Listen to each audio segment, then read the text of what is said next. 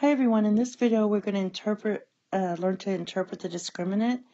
That's the part here. This is the discriminant that's under the radical sign on your quadratic formula. So if our discriminant is positive, this is what this means. You don't say greater than 0, you just say it's positive. Then you're going to have two solutions. That means it crosses the x-axis twice. If our discriminant equals 0, that means there's one solution.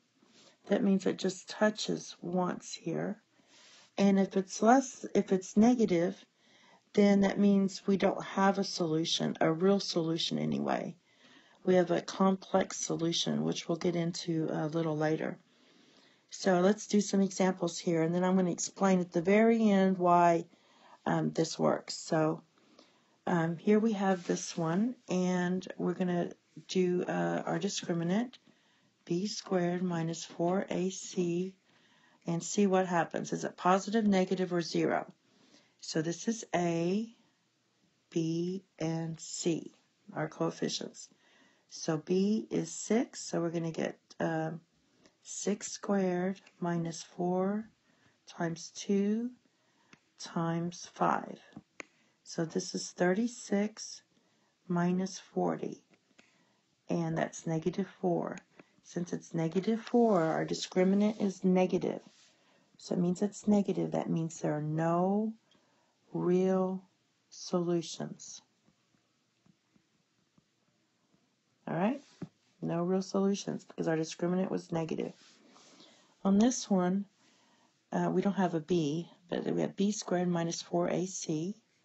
So b is 0 squared minus 4 times a is 1, and c is negative 7. So we get 0 plus 28. That means this is positive. Since it's positive, we have two real solutions. All right. And the last one, our A is 4, our B is negative 12, and our C is 9. So we're going to use this formula and see what happens. B is negative 12. So negative 12 squared minus 4ac. Now, this is going to give us 144 minus 16 times 9. 16 times 9, I bet you, is 144. Let's make sure. Yeah, it's 144. This equals 0. So b squared minus 4ac is 0.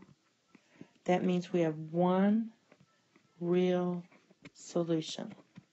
And that's all we're doing. So one real solution there.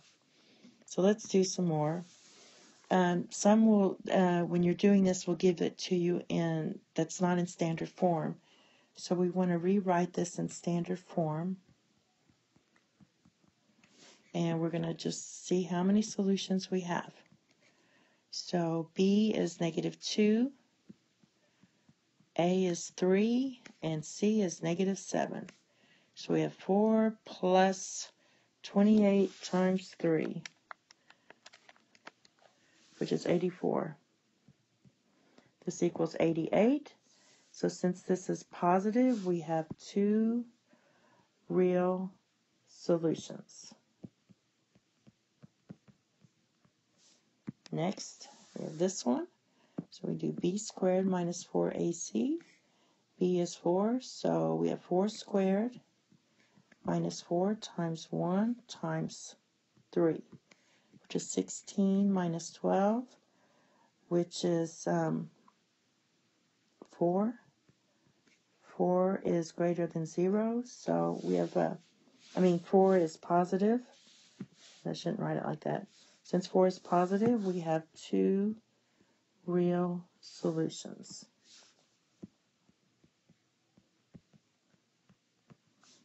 We got two more to do. A is 2, B is negative 5, and C is 6.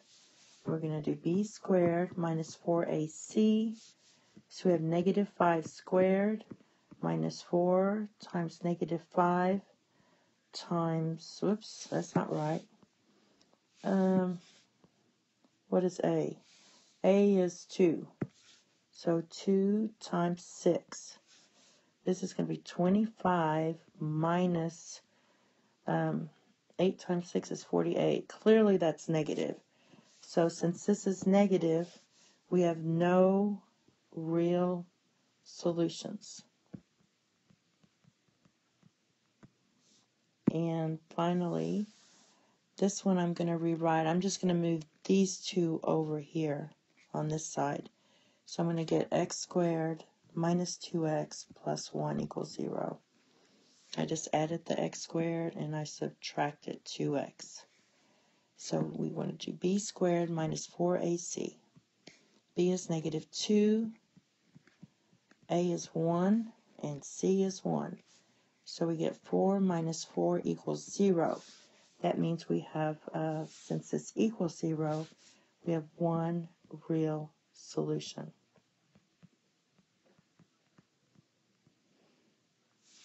No, I shouldn't have an S here.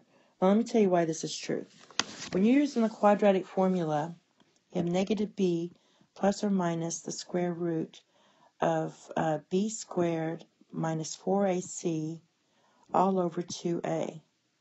So, first of all, if this equals 0, then basically what you have is negative b plus or minus 0 over 2ac.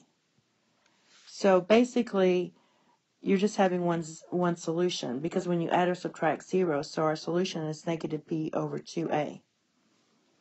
Now, if it's positive, then you have something like negative b plus or minus the square root of some number, say 49, over 2a. It's not ac, it's just 2a. Sorry. All right, so when you do that, you're going to have two solutions, because you're going to have negative b plus 7 over 2a, and you're going to have negative b minus 7 over 2a. Now, if it's negative, you're going to have negative b plus or minus the square root of a negative number, say negative 9 over 2a. In that case, we don't know what the square root of negative 9 is. Now, we're going to get into complex numbers. What it is really negative b plus 3i. And you don't have to know that now. But these are called imaginary solutions. And that's why when we're talking about solutions, we're talking about real, because it's real versus imaginary. And that will probably be the next video coming up.